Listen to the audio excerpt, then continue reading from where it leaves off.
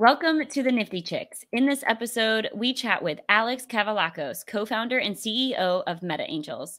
She talks about the unique process they've designed to break down the barriers and welcome more people into the world of NFTs.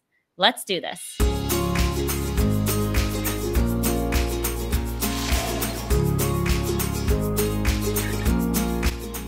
Welcome to the Nifty Chicks. Hi, Mindy Cell. How are you? Hi, Jen FT. I'm great. How are you? I am good. Did you just hear my dog who happened to wake up from a nap and is now sneezing? Oh, of course. Of course. Gosh, I'm so excited for this episode. We had a chance to meet Alex at our very first night of NFT NYC at the dinner table. And she was just so warm and bubbly and welcoming. And I'm just so excited for this interview. I agree. I thought it was really funny when they walked in and, they were like, oh, can we sit here? We haven't had anything to eat. And I was like, well, hopefully they'll still have food for you because it was getting pretty late. And they were like really trying to like pull plates and shut it down. And luckily they were able to feed them. And so they sat down and, of course we introduced ourselves and I was like, wait, I know your name. I've been emailing with you and you're going to be on the show. And it was just small world, right? They could have sat anywhere. Yeah, I know. And, the reason why they were late to this, the speaker dinner, was because they were hosting their own event, which was what they said, a killer event. So I'm so sorry I missed it because that sounded awesome. I know. Oh, well, there was, I think somebody said that there were over 350 ancillary events at NFT NYC. So there was no way that you could be at all of those extra events. I mean, even just being at NFT NYC, it was impossible to do and be at all the things that you wanted to be at. I mean, we missed people's talks because it's just nonstop while you're there. Yeah, but it was not because we didn't want to go. Let's be clear. Like everything sounded awesome. And like I've heard just nothing but incredible feedback from all of the events, all of those events. And there's a lot of hard work and logistics that go into all of those events. And so like hats off to those. I'm hoping perhaps we can host our own and partner with someone to host our own next year. But it's going to be hard work. But like, let me tell you, I seriously FOMO'd from all of those events that we missed out, including the MetaAngels and Alex's event on Monday night. Yeah.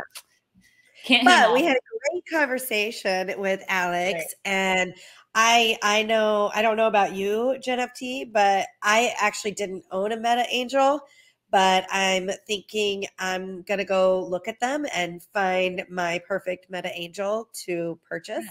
Because I also, and I don't want to like spoiler alert, but I really love, one of the things I love the most about them is, we talk about this, is that they each have their own unique description. And I think that that's really cool and unique to them amongst many other things that they're doing. Yeah. It's super cool what they're doing. And I just see like nothing but good things on the horizon with them. And they obviously have great leadership too at the helm, which is always a good confidence builder when trying to decide whether to invest and buy the NFTs. And what they're doing is awesome. Love it. Yeah. And also a great community.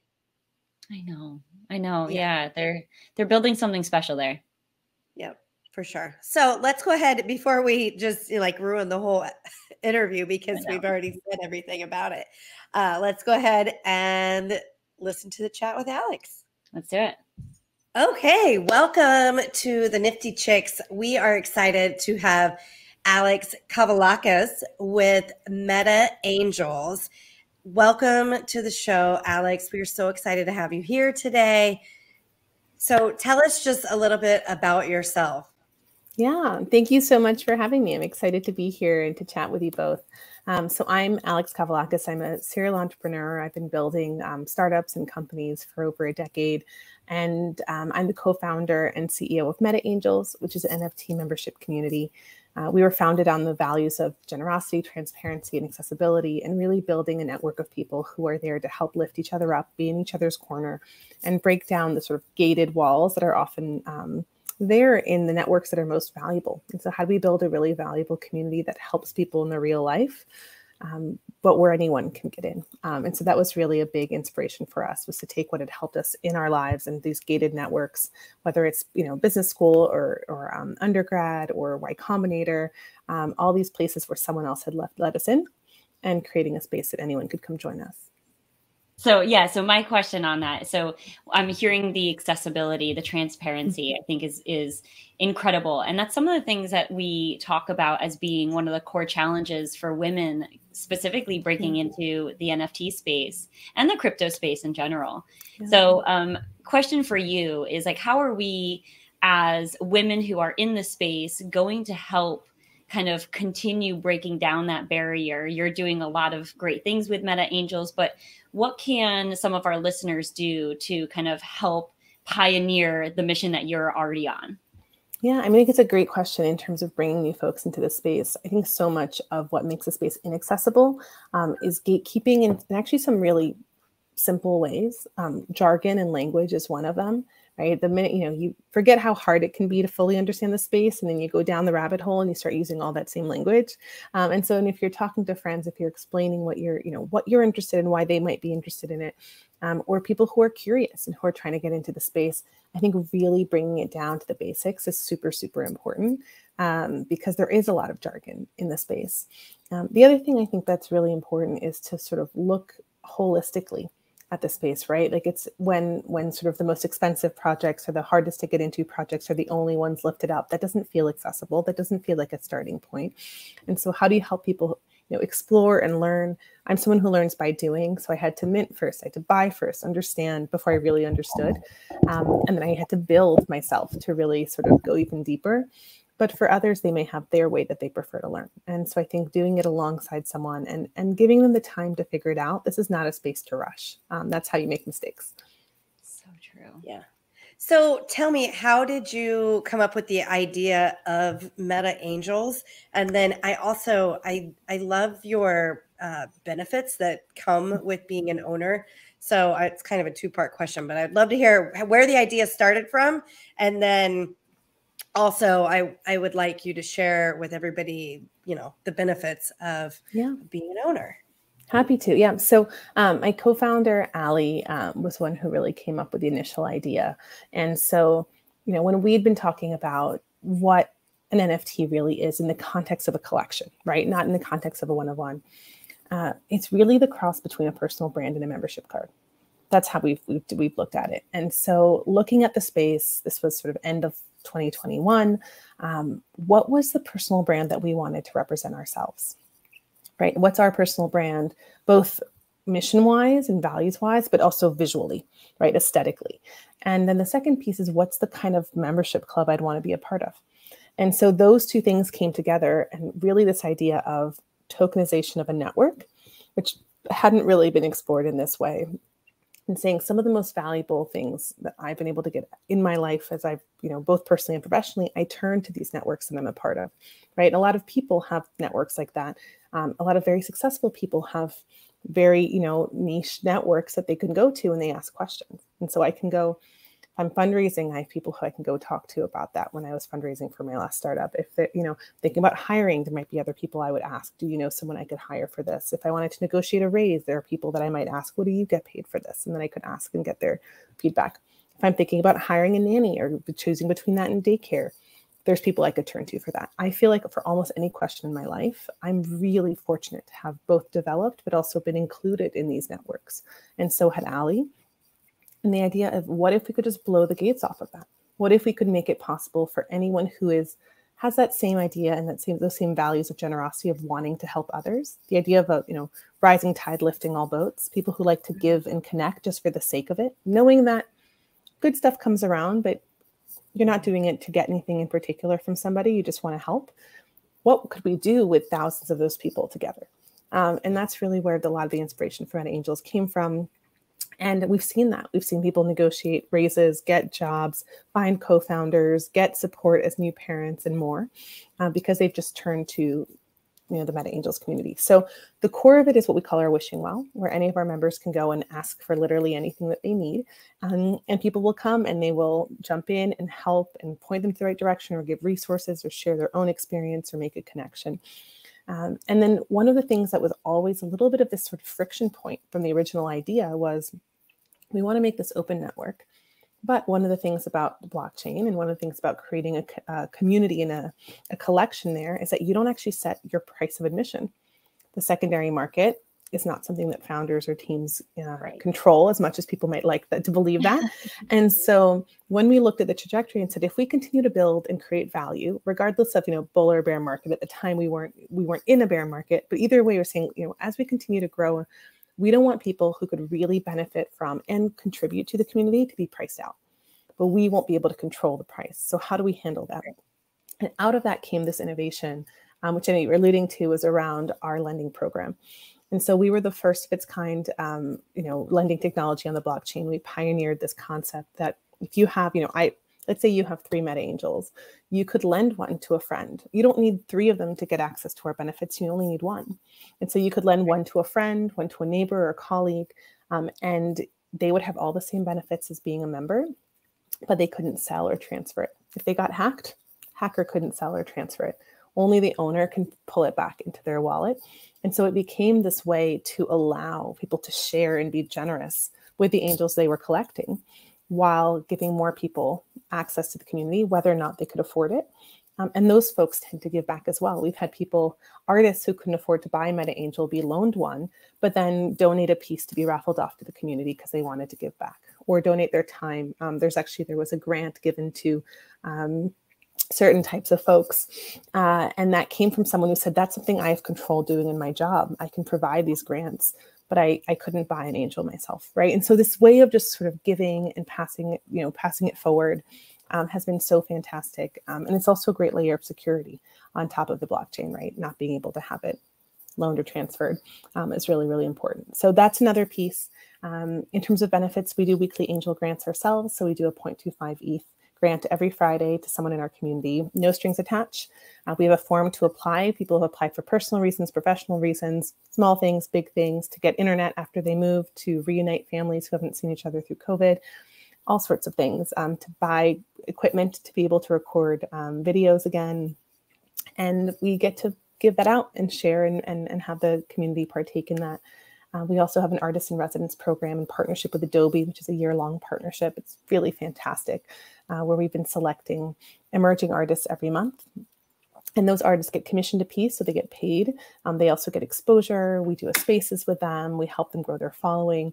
And the piece that we commission is a free mint for our holders. So it becomes this lovely win-win where now you get exposure to a ton of people who get to collect your work as well. So our first one was Kelly Llanos, phenomenal artist out of who's Colombian, lives in Barcelona, and we're just about to announce our next artist for July as well. So really excited about that. I'm sure there's other things I've missed, but those are some of the benefits of being part of MetaAngels. That's so amazing. I love everything that you guys are doing. It's just so in the spirit of women supporting women and what we all like to think Web3 is all about, right? Yeah, I agree. And one of the things that, Minty Cell and I have the pleasure of living in an incredible place called Puerto Rico. But with that came this community that, as soon as I moved in, I got onto this, the Signal chat, Palmas United. And within that and all the WhatsApp groups that come, all with that, is these incredible people doing incredible things and who are sharing their knowledge and resources with, fellow neighbors. And I thought to myself, man, I'm so lucky and fortunate to be able to move to Puerto Rico and have access to this. But that's such a physical barrier that not everyone can move to Puerto Rico. So I'm seeing that you guys are really breaking down so many physical barriers and economical barriers and really opening up your entire community and ecosystem to everyone, including those who may not be, able to typically buy or participate in these communities. Super, super cool. Yeah, no, it's been great. It's also been great, there are, for example, artists who are trying to figure out how to transition to Web3. Yeah. And they can, through a contact they found on Twitter, end up being, borrowing an angel, potentially finding collectors, connecting with Solidity developers, connecting with other artists who go, hey, here's where I started. Actually, don't do your own smart contract. I recommend starting here. How do you think about pricing? We also have collectives which you can opt into, which are sort of smaller channels to find people who have the same interests as you. So we have them industry-based. We have an arts one. We have a science and medicine one. We have a tech and startups one. But also sort of life stage or things you might be interested in. So we have a Meta Parents one, which is a super popular one, but also a traveling angels. And if you're traveling, hey, who has recommendations for Puerto Rico, for example, we might show up there. So it's been really lovely to be able to also make those connections with folks. And for people to sort of, it's like anything else. You get into it, what you take out of it. Mm-hmm. And it's the thing is Web3 is overwhelming. So we also wanted to create a space where you could step away for a little while and come back and it'd always be welcome. And it's been really lovely to see sometimes people will come and see, there'll be a wish that was, posted a week or two ago.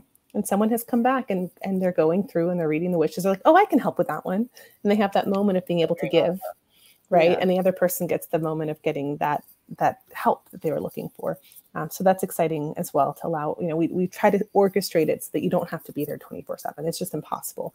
And we don't want people to feel that level of pressure. Yes, it is impossible. It's so hard to keep up. Yeah. Is it ever? Yeah. So I actually have a question. So we actually just met in person last week at NFT NYC. I'd love to get your perspective on what you thought of the conference as a whole and more kind of specifically what you thought about kind of the ratio of women versus men at the conference. Yeah, that's a great question. Overall, I think the conference was a sort of ball of energy. Right. And like it feels like this pent up desire for connection, for creativity, for fun, for exploration, that, to me, it's actually in a way better for me that it was in a bear market because it gave people a chance to sort of reconnect to what really matters. Right. I got to meet a number of artists that I collect. It was really wonderful to do that. Met, dozens and dozens of other founders and teams and moderators that I know from Twitter and from Discord. And so getting those in-person connections, I thought was so, so valuable. There was way more going on than people could possibly partake in, which I think is actually funny. It's like the FOMO you live online in Web3 is just happening in real life in New York as well. But everything was, a chance to make a deeper connection. So I think for people, I really tried to focus on that in every event I went to or everything I did is if I could have that moment to have a little bit of a deeper connection versus sort of jumping around. That was a time well spent. In terms of the ratio, better than some conference I've been to. I think we're moving in the right direction. Right. I'm probably biased because we kicked off the week with a 4-hour summit that was focused on celebrating women in Web3, collectors, creators, artists. So that was 130 women in one room already. And then going to a bunch of events, both that we had co-hosted and organized, the ratio was a lot better there. There's definitely moments I was in the Marriott Marquis on the escalator and I looked around. I was like, I'm the only woman on this escalator. Or I walked walked through this one room to get to the green room to speak. And I was like, this room has no other women in it. But I had to pay attention to have those moments a little bit more than before. But again, the places I chose to go probably didn't reflect all of the events that were there. I'm curious, how about you two? What did you think? Well, so I've been attending crypto conferences since probably 2017. And I have definitely seen an increase in women over the years. However, I just really started going to NFT conferences this year. And the very first one I went to was NFC Portugal. And I was shocked when I, showed up. I expected it to be, like a typical crypto conference and, it'd be 10% women, the rest men. And I personally feel like it's about a 70-30 right now. Yeah. However, I did just want to add, so I think it's really funny how we met in New York. So we were all finished with dinner, the speaker dinner on, what was that, Monday night? Monday, yeah. And you and Allie came in and sat. We had half an empty table, and you're like, "Oh, can we sit with you guys?" And we introduced ourselves, and I'm like, "Wait, I know you. We've been talking. We're talking next week." Yeah. So it was just funny how it was meant to be for us. It was. Yeah. And it's also one of those things where, as much as can be 20,000 plus people there, you still end up making these individual connections and little, in tables and corners and booths and taxis and all over. That's exactly how it happens. Yeah. Yeah. And I come from a traditional finance background. And I'd have to say, in any events that I go to there are definitely more women. It's still male dominant, but there are more women. And coming to the NFT conference, I was like, wow, this is still super largely male. And, but what I really felt comfort in is how welcoming all the bros and the dudes were. I mean, I didn't have any uncomfortable experience there, which is rare, actually. No uncomfortable experience. Everyone was super respectful and curious and helpful and welcoming, male, women, everything in between. And so like, it was a really good experience. And I just think we all have more work to do, but we'll get there. We'll chip away. We do have more work to do. And I do think NFTs are really capturing the imagination across all genders in a way that traditional crypto and DeFi and the sort of either the technical or the financial side of Web3 maybe did not as much so, because all of a sudden you see this art and can be, obviously it's not just art, but that's a big piece that has really resonated with people. And you look for art that represents you, an artist that you're passionate about. And that, and there's so much around relationships and community, and women are great at that, right? And so I think that that's also been another reason why we've seen more female-founded projects, more female artists. There's a ton of them.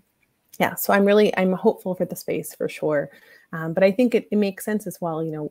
I think there's a great, I don't know if it was an article or a post by Mai Akiyoshi, who's the CEO and co-founder of Curious Addies, who's lovely. And she was saying, people say women are risk averse, but it's not really that they're risk averse, it's that they're really like assessing, right? They assess the risk, and it is high risk to be in this space. And so that's not necessarily a bad thing. But how do you help introduce it to people in a way that feels more palatable? Yep. Yeah. I just wanted to share some of the artwork since you were just absolutely. Yes. Well, let me talk about our artist while you do that. So our artist, Sarana Haita, is a Maori Australian artist. She's been a working artist for over a decade, mom of 4 little girls, 9 and under, who are incredible. She works in the Web3 space under the moniker Aslan Ruby with her husband, Tom. They are a dream team. And so we were so lucky to find her only a couple weeks into her NFT journey. And we discovered her work and said, this is it. She is the one, because we were looking to create capital A art. We were looking for something that had texture, that felt like it would be, completely welcome on the walls of a gallery or a museum. Not just because it's an NFT, but despite being an NFT, just for the quality of the art itself. We wanted each piece to feel like it had one of one quality, even though it was a 10K collection. And then we brought her, in addition to all that, we brought her the challenge of saying we want to have the full spectrum of race and gender. We don't want to codify any traits as male or female, really look at it as a spectrum. And we did that in less than 2 months. The whole collection is over 400 different layers that are combined. Depending on the wing type of your angel, you have different angel archetypes. So for example, the one on the left with the flowers is a wild angel. The one with the celestial wings, a celestial angel. There's ones that are elemental, there's guardian angels, opulent angels. And one of the rarest is the fallen angels and the lucky angels, which we might see if we're lucky. And so sort of creating this whole collection and having the combination of all the traits create what people might read as gender. I think those are really interesting. Yeah, so these are the fallen. They're all a little bit darker, and they are usually quite popular. There's not a lot of them listed in general. Yeah, there's like 5 here. So yeah, it's been fun. Opulent are all the like gold and gilded and stained glass, and kintsugi, the blue and gold ones, came inspired from someone in our collection. And then the lucky angels are like balloons and cupcakes and rainbows and all that fun stuff. So those are my daughter's favorites are the lucky. Of course. And sunshine, and so all of these are super fun. So it was an incredibly fun collection to create. Also one that allows people to find themselves in it, which is really nice. Being able to go and find one that really feels like it represents you. And then each of the angels themselves has a unique description. So if you click on any of them, it's an angel of something, and then it has a couple line description. Those 10,000 descriptions were generated by AI that we trained. So this is an angel of beneficence. You shower the world with your love and kindness, always looking for ways to help others, etc. And so we trained an AI to generate 10,000 unique descriptions. And then because AI is never perfect, some of them were nonsensical, some were a little bit off. We actually had over 100 volunteers from our community that kept this top secret project going for the couple of weeks before we minted and QA'd the entirety of the descriptions. And so it was the equivalent of editing 4 novels in about 2 weeks around the clock, with people from all over the world checking them and flagging which ones were good or they weren't. And so every single one has a different description, which is also part of the fun. So sometimes people will look for a description that they like versus I was just thinking that. So how many people are looking for them now and finding them and being like, ooh, this has got to be worth more because it's messed up. And also just finding like what like there's an angel of sarcasm or a couple of, they have different second and third lines, but there's a handful of angels of sarcasm. There's an angel of parents of teenagers, which is hilarious, the description. There's angels of gastronomy, right? There's angels of luck and angels of, let's see what this one is, an angel of children and a guiding light in the world of childhood. And so it's just kind of nice. And they all tie, the angels of opulence tend to have more opulent descriptions, and the wild angels will have, different descriptions as well. So if you go to one with the butterflies, that one is a wild angel. Let's see, it's the angel of treetops, right? And so that you float above the world and you're looking down and you are venerated for your ability to withstand the test of time and provide perspective and wisdom to those who need it most. And some people really need that. So, it's funny. A lot of people have found angels that they find either angels they need or angels that represent them. We had a surgeon have something that talked about how you work with your hands to do things that are like your angel of craftsmanship or something like that. So it's just been really, really beautiful to let people find themselves in the collection. I love that you capitalized on the description portion of these NFTs, because I have not seen that done very often. It's normally, obviously, the artwork is unique and has various properties, but to have the description kind of give and build that character of that NFT is really special and adds that extra layer of kind of relatability to. Yeah, it was something we took inspiration from Crypto Coven. They did something similar, but a little bit more fantastical and fun, which is so in line with their brand and their mission and their sort of artwork. And so we took a little bit more of an earnest take on it, which sort of fits with the angels, but we wanted there to be something that speaks to it. And, Saran, our artist, often has beautiful descriptions in her one-of-one collection, her Patron Saints collection, and Wonder Country. She writes a lot about the art. My co-founder, Ali, has an MFA in creative writing on top of other degrees. And so we're like, let's give it a little bit more character. We did not know when we decided to do it how much work it was going to end up being to do it right. But it was totally worth it. That's awesome. That's amazing. So what's the best way? I mean, obviously you're on OpenSea, you've got your website, MetaAngelsNFT.com, but what is the best way to connect with you? Discord, Twitter? Yeah, I mean, in terms of following MetaAngels, there's the website. There's we're Meta_Angels on Twitter. We share a lot of our updates on there as well. I'm at ACAV, ACAV. If anyone wants to follow me there, it's usually better to find me on Twitter in terms of DMs versus Discord, where it's just a black hole. Or I may have just turned them off at this point. But obviously you can find me in our Discord, the MetaAngels Discord. I'm there all the time. And so you can jump in there. You don't need to be a holder. You can join and you still have access to general and a couple other channels. And we also have a lending asks and offers channel. So if you're curious about MetaAngels, you're not able to buy one now, you want to see what it's like, you can go in there, introduce yourself, and someone will just raise their hand. A total stranger will lend you a MetaAngel so you can check it out. So that's the best way to learn about it. Yeah. I love that you guys are doing that. I think that's really special. I've never heard of any other, I think project. As far as we know, we're the first ones to do it, but we encourage we're all about sharing it, and passing it forward. So if anyone is curious about doing it, we've written quite extensively about it and done Twitter threads and shared our smart contract for anyone else who wants to implement it. I know of a half dozen collections doing something similar that are building towards something. And I hope that it becomes more of a standard, right? That you can, build accessibility into your collection. For example, we were all just at NFT NYC and you couldn't, for example, say I own, multiples of a certain project and I wanted Jenna to come with me to an event. I would love to be able to loan her, one of my whatevers to attend that event with me. Whereas right now, I wouldn't have necessarily been able to do that. But that's a perfect use case. And same thing for any token gated streaming, token Right. grade resources. It's something that, you know, we think a lot about is, you know, there's so much, we're both creating so much wealth in the broader scheme of things. I'm not talking about money, right? I'm talking about creating resources and knowledge, and then we're closing it up again, right? And like that's not the spirit of Web3. That's certainly not the spirit of building community. But you do have reasons to have people sort of to say, okay, this is who's part of the community, who's committed and who's growing it. And so how do you allow people to come in and contribute, even if it doesn't mean buying? We've definitely had people borrow and then decide to buy later. Either they were able to, or they had a great experience and perfect. Let me let someone lend it to someone else, or lend it forward, right? And that's been a great thing to be able to do as well. But really thinking about, you know, we have folks who have teenagers doing civics work in East Asia, right? Like they don't need to buy a MetaAngel. Let us help them, right? And if they want to, great, absolutely. But that shouldn't be the barrier, because I think that's what's happening. A lot of barriers are being created. And a lot of times it's actually not the original teams that want to create those barriers, it's the market. And so this allows teams to sort of work around that market. It's brilliant. I love it. I love it.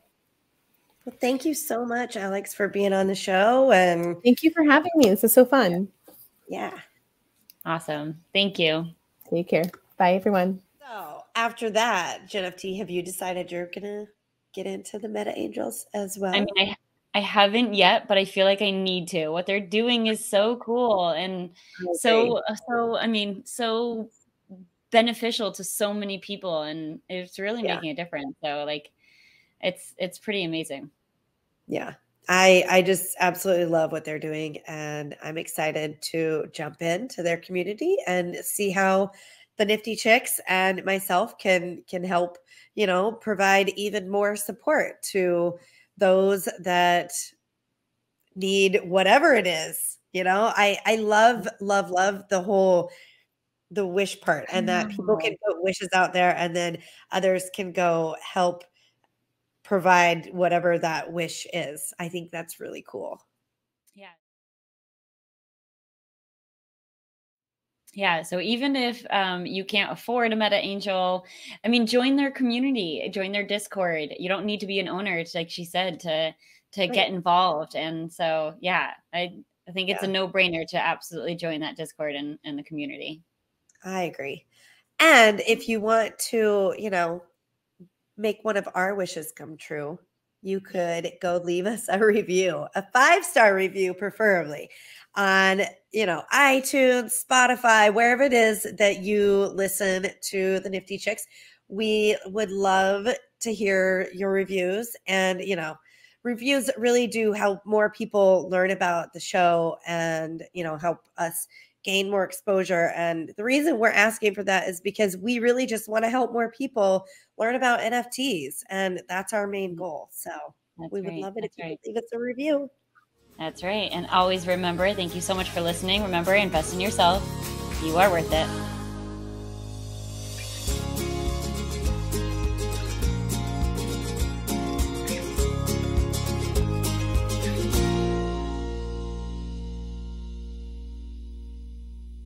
Please listen carefully to the following disclaimer.